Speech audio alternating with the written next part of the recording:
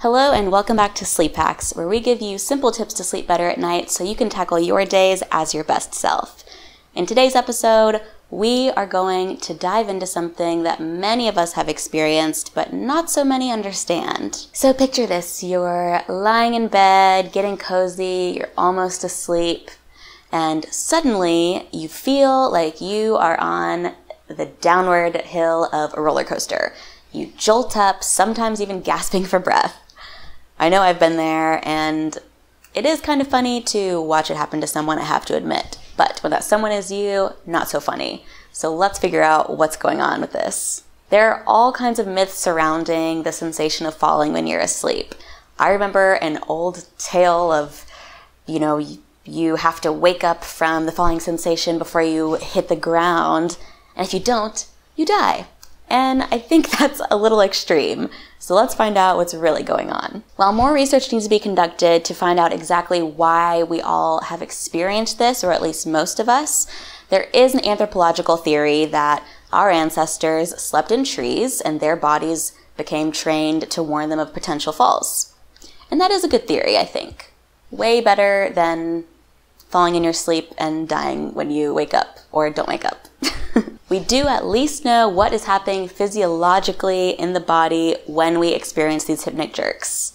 Hypnic jerks occur in up to 70% of people, so you really should not panic when you experience them. They're essentially involuntary twitches that occur in the initial stages of REM sleep. Your body feels jolts while you're asleep or almost asleep, and your mind interprets those jolts as some kind of warning or reaction to falling.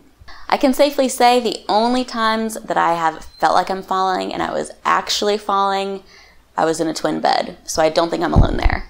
Now, there are certain daytime habits that can make you more prone to experiencing these jolts. One would be exercising in the evening too late and too intensely. We've covered a lot about this in our video about how different exercises can impact your quality of sleep. So if this is new information to you, be sure to check that video out. Other potential triggers are caffeine, and poor sleep habits, which might have you feeling like you're in a chicken or the egg situation. The good news is that you shouldn't be alarmed about experiencing this, even if it's kind of regularly. The only time you'll want to dive into this a little bit more is if you find that the jolts of waking up are not so much from the feeling of falling, but more so from airway restriction.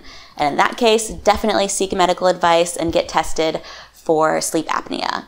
As for the rest of us, track your daytime habits to see if there's any correlation to when this happens.